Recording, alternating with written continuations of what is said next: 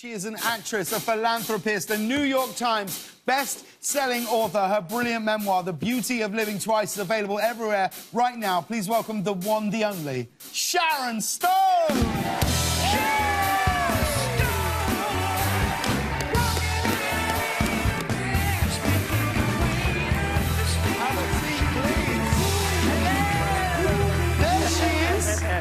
Sharon, I'm so happy to see you. It's so good to see you. I'm so happy you're here in person. How are you feeling? How are you doing? I'm out. Yeah. I'm out in the world.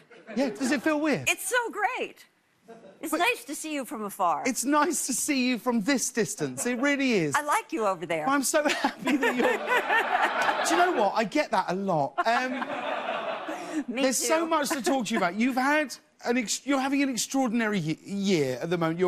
You have a best-selling book, and you've also, and I don't know if people know this, you've released a new single, a song that you wrote, which I don't think many people know about your music career. Tell me about this. Well, it's kind of been my side hustle for quite a while. I've had #1 hits in several other countries, but I didn't want to... Well, also, let's face it, nobody's going to let you in to the music business here just because you want to. Sure. So I had to prove myself elsewhere, and it just happened this year that a song I wrote, the lyrics for a wonderful artist named Haley Sales, hit, and it went really well, up to, like, #4 on adult contemporary charts. It's called Never Before. And so I got music managers, and my Robin Thicke just took a few songs for one of his artists. It was over my house the other day, which I'm bragging. I'm name-dropping. I'm not even going to pretend I'm not. And my songs are going out to people, and it's really exciting. It's incredible because you're doing lots of writing, not just songs and music. We have to congratulate you on the incredibly successful memoir, The Beauty of Living Twice. Thank you. I have to say, thank you. Just like personally, I've loved seeing the outpouring of love and support that you've had for this book. Have you enjoyed the response that you've had from people? It was one thing writing it. I don't think I was prepared for the concept that people would actually read the book I wrote. So when they started reading it, I started panicking. Like, oh, no, people are going to read my book. But I didn't really think that a lot of people would read the book. But I think people have responded to it because you write so honestly about every sort of corner and facet of your life. Like, you talk very poignantly about the near-death experience that you had, and you saw the white lights. Yes. What was that? In my case, I had been bleeding into my brain for several days before I went to the hospital, and I became unconscious when I got there. I fell out of the truck and I became unconscious. And they put me in a CAT scan machine to find out what was happening to me, and I was unconscious that whole time.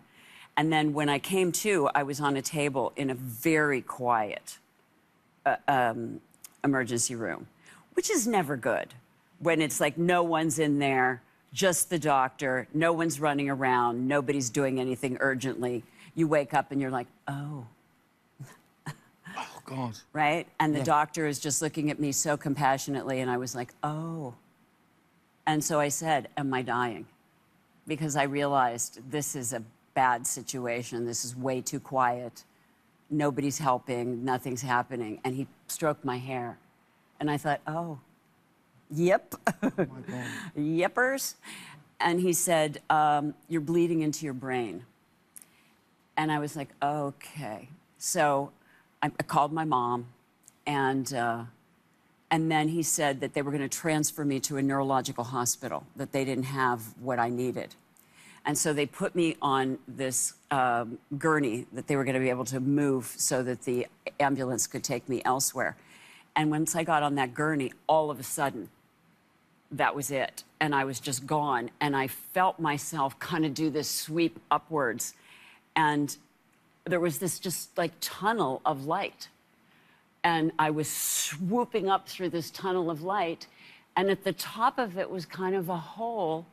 And several people that I had been very close to or had been their caretakers until they died were kind of looking down like this through that open hole at the top and looking at me, and I felt like they were kind of telling me, this is all great. This is all fine. This is going to be wonderful. And I felt like, oh, I'm going to be with you guys. This is okay. And I was really moving quickly. It was like the tunnel was miles and miles long, and I was just whoosh. And then all of a sudden, I felt like, and I don't know if they defibrillated me or if something happened, but I felt like I got really kicked in the chest, really, really hard. And I felt like I kind of went like, like that, and I and sat up, and I was back in the emergency room on the gurney, and someone said, you know, what's happening? And the doctor said, don't touch her, don't touch her. And the doctor said, what do you need? And I said, I really have to pee. And he said, he just pointed to the bathroom, like he felt like no one should touch me. And I remember looking down and thinking like that the floor was very far away, like very far. And I thought, oh, I don't know how I'm gonna get down. You know, it just seemed like I was floating. And and then they took me to the other hospital. It was very strange. It was very beautiful, very strange. And then it was like, I went to the other hospital. They gave me, a lot of different things happened, bad and good. But ultimately, they gave me an angiogram. They missed my brain bleed. And then I continued to bleed into my brain for like another maybe 5 or 6 days. And they thought that I was faking it.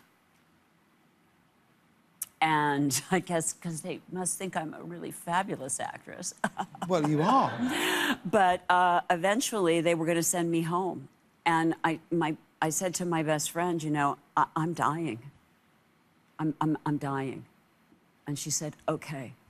And she went out and just threw a fit and said, you cannot send her home. Nobody sleeps 20 hours a day. She's going in and out of a coma. You can't send her home. And so they agreed to give me another angiogram. But she leaves after that. And so they gave me another angiogram, and they realized that my vertebral artery had completely ruptured, and I'd been bleeding into my brain for all this time. And so I had a 7-hour surgery, and they put like 22, 23 coils in place of my artery. And I survived a very, very difficult surgery. And when I woke up, they told me what happened. And I was like, oh, you got to get this, because I was on Dilaudid, which is like a synthetic heroin. And I said, oh, you got to get this out of my arm.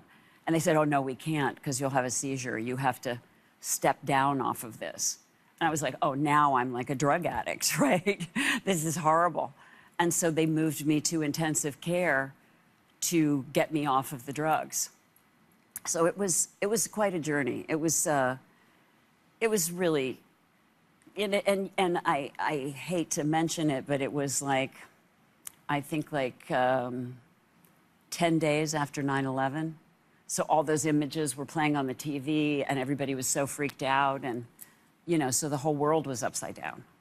But I think this is what's so great about the book that you've written.